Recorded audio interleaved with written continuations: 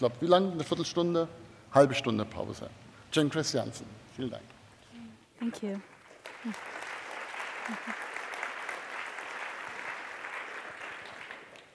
Thank you. Mic on? Sounds like it. Great. Well, today I'd like to talk about illustrating scientific concepts for a non-specialist audience. Let's see.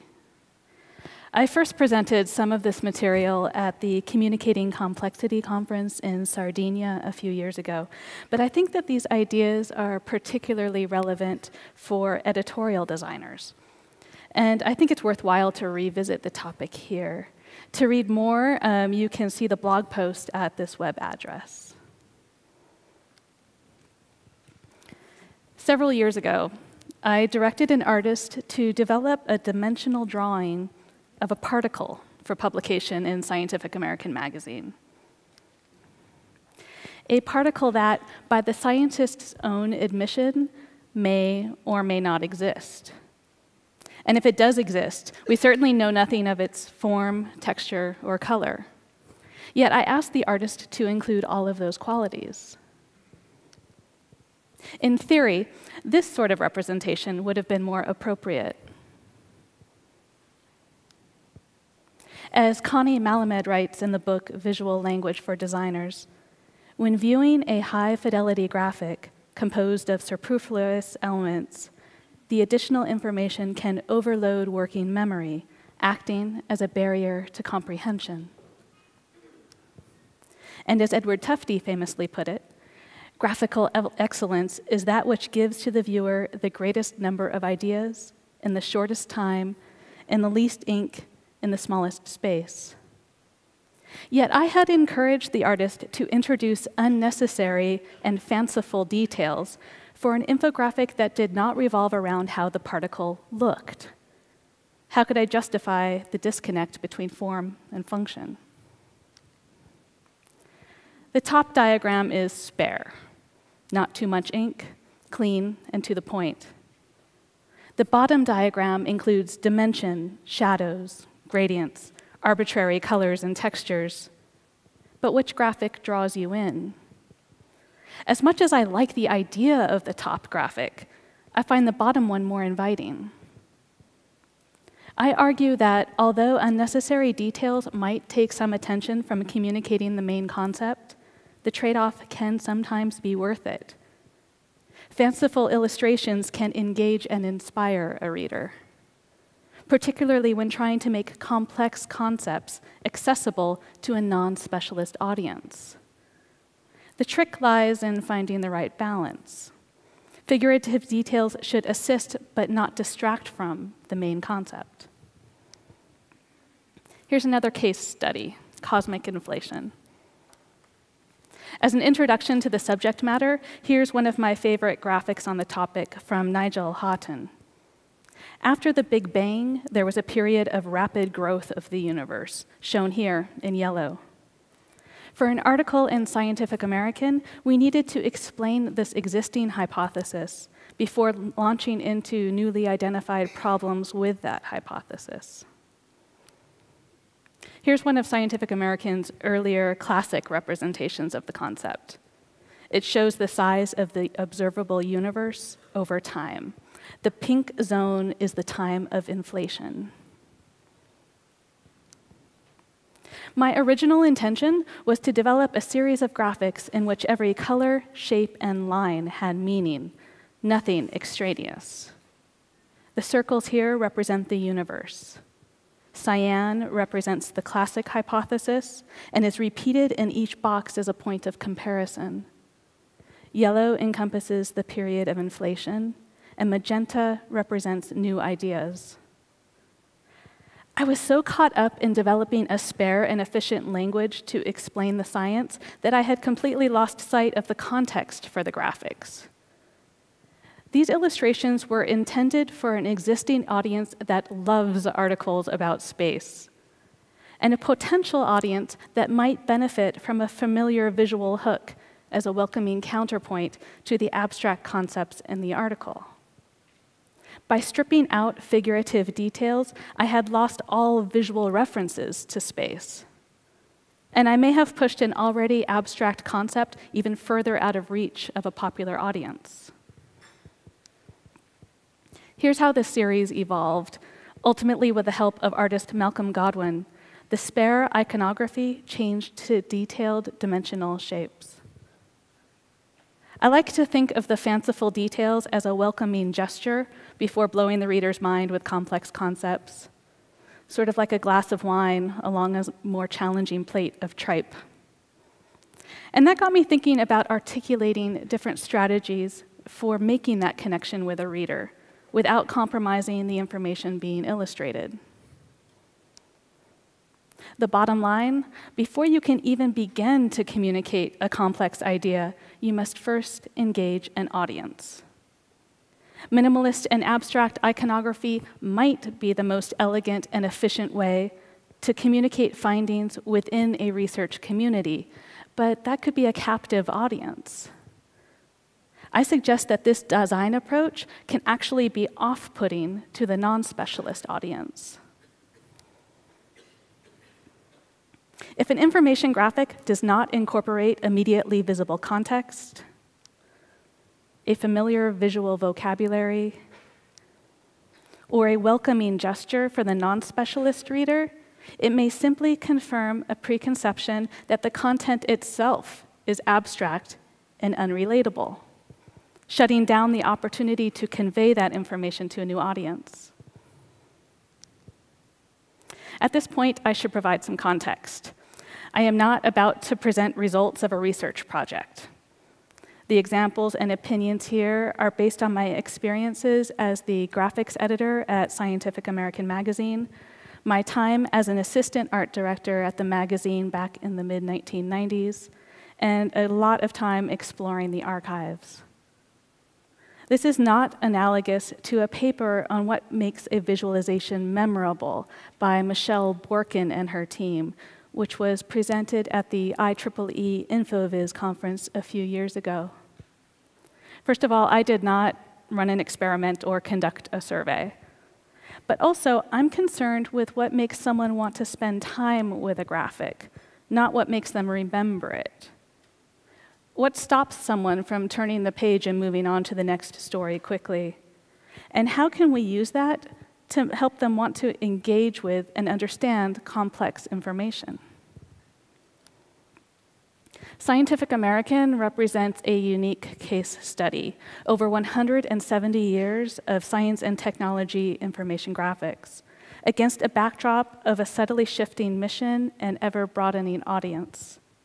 It's the oldest continuously published magazine in the United States. It was founded in 1845 as a 4-page weekly devoted primarily to inventions. Here are a few representative graphics from that first year. On the left is a small multiples grid that shows different signal patterns for a mechanical telegraph. On the right, a woodworking machine patent illustration. In 1921, the scope of the publication broadened, changing from a weekly inventor's paper to a monthly periodical of popular science. The graphics started to explain broader concepts, such as this demonstration of the effects of different map projections. Now, I should mention that I later discovered that this figure was reprinted from a publication earlier that year by the US Department of Commerce. The link there brings you to the original. In 1948, the editors shift focus again. The magazine would now fill a gap between technical journals and popular science magazines. So it was a shift towards being a little bit more rigorously academic. These graphics are from an article on bacterial viruses and reproduction. When looking through issues from 1948 through the early 1980s, the consistency of style is remarkable. There's a slow evolution of the look and content over the years, but still clearly referential to the 1948 benchmark. At times, like with this illustration from an article on crystallography, the graphics were unapologetically academic. a visual reminder that this magazine took its content very seriously, and it expected its readers to delight in the complexity of the topics. This is echoed all the way up through the 1980s, with images like this particle physics diagram that focuses on gluon pairs, or glue balls. Here's another example reflecting that minimalist tradition from 1993. I think it's safe to say that in the next few years, the pace of aesthetic evolution quickened, perhaps in response to the more rapidly growing offerings available online. But I think it was also due to the shift from traditional illustration tools to digital tools. An official shift in the magazine's aesthetics occurred in 2001. Highly produced photographs were much more prominent in the redesign issue, and the graphics are more notable for their visual richness than their informational richness.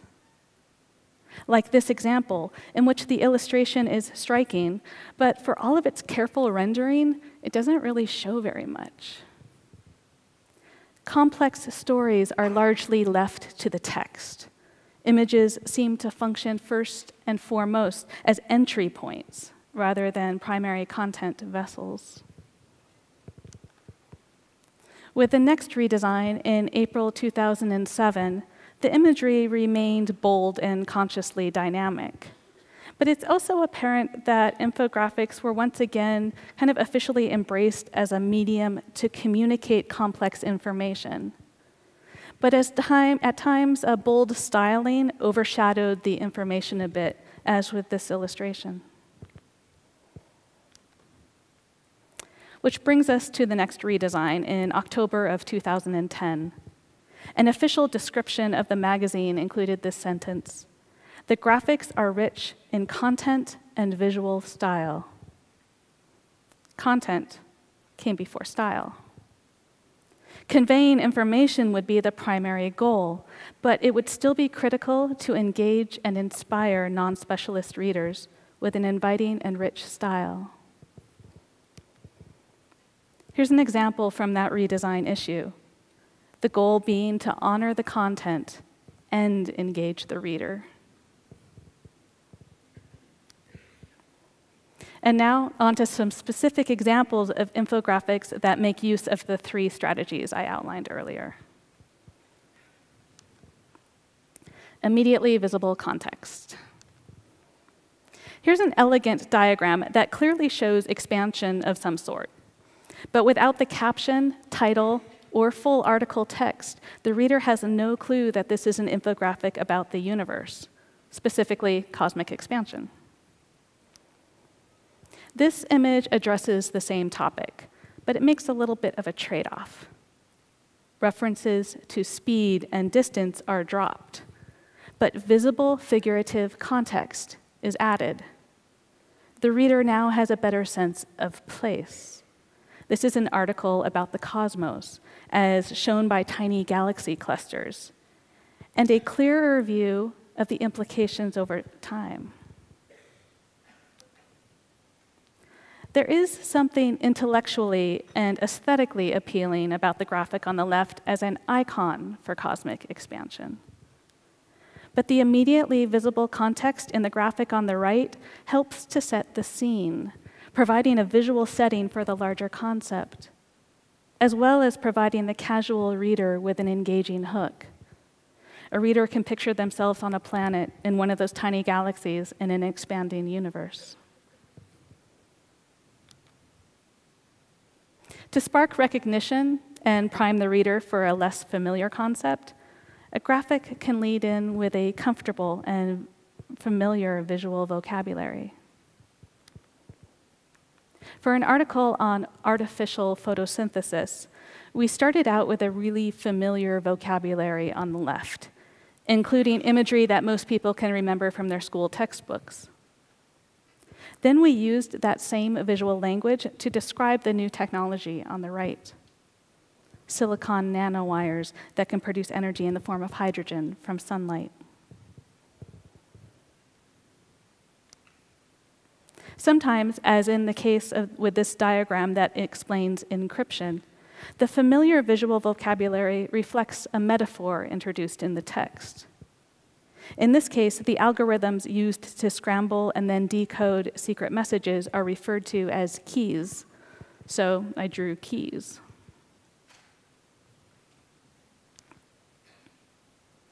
In Scientific American, conceptual illustrations are sometimes used next to more descriptive, technical, and detailed charts. These friendly explainers provide an entry point for non-specialist readers without compromising the integrity of the main concept. For yet another article on cosmic expansion, a rubber band experiment helps to explain the graphs on the right.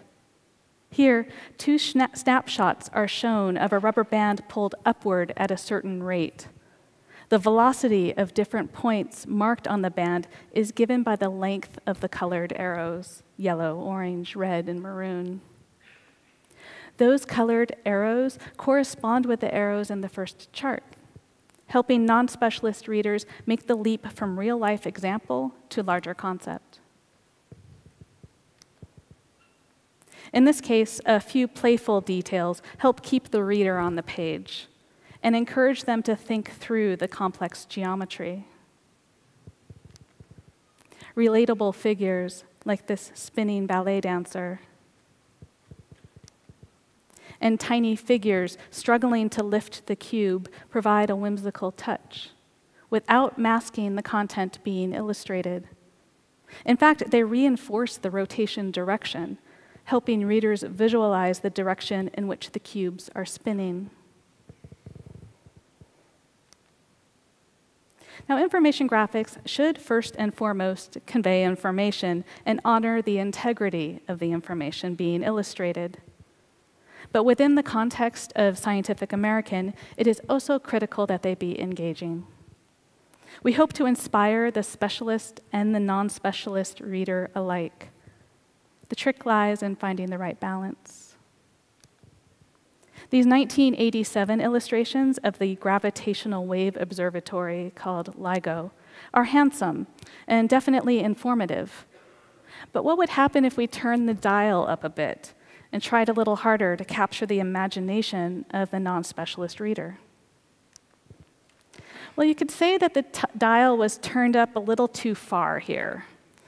The message of the graphic is a bit hard to find and navigate amidst all of the detail work. The welcoming gesture may be too aggressive. Illustration details are overwhelming the message. We tried turning the dial back down a little bit here for an article that addresses the same technology. The context is still pretty strong, but I think that in this case, the technical information is not overshadowed by the efforts to engage an audience. In summary, I suggest that by making connections to the objects and symbols already stored in most people's heads, you can help encourage them to take the next step and push on to learn more. The first obstacle, immediate recognition, is surmounted, and deeper engagement with the more challenging details can begin. As with this graphic, showing a basketball morphing into a football, morphing into a baseball, it provides an immediate hook. A connection is made with the reader through a visual analogy. And then you can move on to the weird world of neutrinos, in which particles really can morph from one type to another. Thank you.